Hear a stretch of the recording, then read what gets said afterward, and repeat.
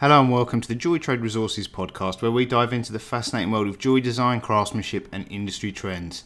And I'm thrilled to have you join us on this journey, whether you're a seasoned professional, an aspiring designer or simply a lover of all things sparkly. There's something for everyone in our conversations with the brightest minds in the jewellery trade. So let's get started and uncover the hidden gems of this captivating industry. And today we're understanding the modern jewellery workshop, from traditional spaces to one-person factories. In the world of jewellery making, the workspace serves as the backbone for creativity and craftsmanship. Traditionally, a workshop refers to a place where manual labour is performed without the aid of machinery. However, with the advent of modern technologies and tools, the boundaries between workshop and factory have blurred. Many independent jewellers now employ mechanical equipment in their workspaces. These contemporary spaces, often operated by a single person, have expanded the definition of a workshop to encompass what might aptly be termed a manufactory. These changes not only signify the evolution of jewellery creation, but also bring about new considerations from a legal perspective. Understanding the key differences between workshops and factories can help to shape our perception of the world of jewellery making. By law, a workshop is defined as a space where manual labour is employed, without the use of any machinery powered by mechanical forces. On the other hand, a factory is a space that does employ machinery driven by mechanical power. This stark contrast with respect to the use of machinery is a fundamental distinguishing factor between a workshop and a factory. In the realm of jewellery making, these definitions provide an interesting perspective. Many independent jewellers who might be thought of as working in a workshop actually use mechanical equipment, thus falling under the category of a factory. However, given the small scale and often one-person nature of these operations, a new term might be more fitting: manufactory. This term encapsulates the blend of manual craftsmanship and mechanical efficiency found in many modern jewellers' workspaces. When we think of a jeweller's workspace, our minds often conjure up images of cluttered benches strewn with hand tools and precious materials. But in reality, the workshop of a jeweller can be as diverse as the pieces they create.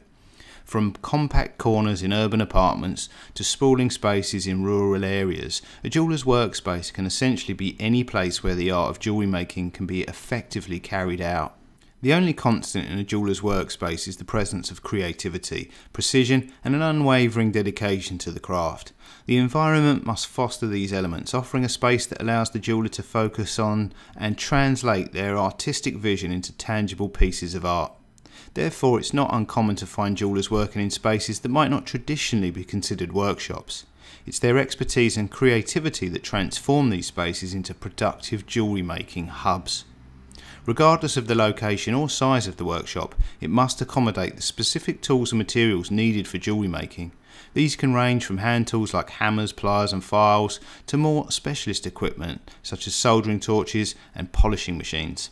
In essence, a jeweller's workshop is a tailored environment that suits the unique needs and practices of the jeweller. The modern jewellery making scene has seen a significant transformation with the emergence of independent jewellers. Today, many artisans have ventured beyond the conventional definitions of a workshop, effectively operating one-employee factories, or what we might term manufactories. As independent jewellers incorporate more mechanical equipment into their practices, they find themselves navigating the dual roles of artist and manufacturer. This shift offers a host of advantages, including increased production speed and enhanced precision, often resulting in a broader creative scope. However, running a manufactory also presents its own unique challenges. Independent jewellers need to balance their time between craftsmanship and machinery maintenance, all while ensuring adherence to safety regulations that typically apply to larger factories. Overall, this new reality reflects the dynamic nature of the jewellery industry and the adaptability of its artists. The fusion of traditional craftsmanship with modern technology in a manufactory setting is indeed a testament to the ever-evolving landscape of jewellery creation. The traditional notion of a jewellery workshop, often envisaged as a realm of hand tools and manual craftsmanship, has undergone a considerable transformation with the advent of modern machinery. This transformation has broadened the definition of what constitutes a jewellery workshop, now potentially embracing settings where advanced mechanical equipment aids in the creation of intricate designs. The integration of machinery into the jewellery making process has led to a revolution in terms of efficiency, precision and complexity of designs. While manual skills remain essential, machines have enabled jewellers to expand their creative horizons and experiment with designs that would have been difficult or even impossible to achieve using hand tools alone. A variety of mechanical tools are now commonplace for the independent jeweller's workspace, each offering unique capabilities. For instance, lathes and milling machines allow for precise cutting and shaping, while drill presses enable accurate hole placement. Computer-aided design machines, on the other hand, bring a whole new level of precision and repeatability, allowing jewellers to reproduce intricate designs with incredible accuracy. Laser cutting and laser engraving machines too have found a place in the modern jeweller's arsenal, offering an unmatched level of detail and precision. These advancements not only accelerate the production process but also open up opportunities for the creation of intricate, detailed and consistent designs, so redefining the landscape of contemporary jewellery making.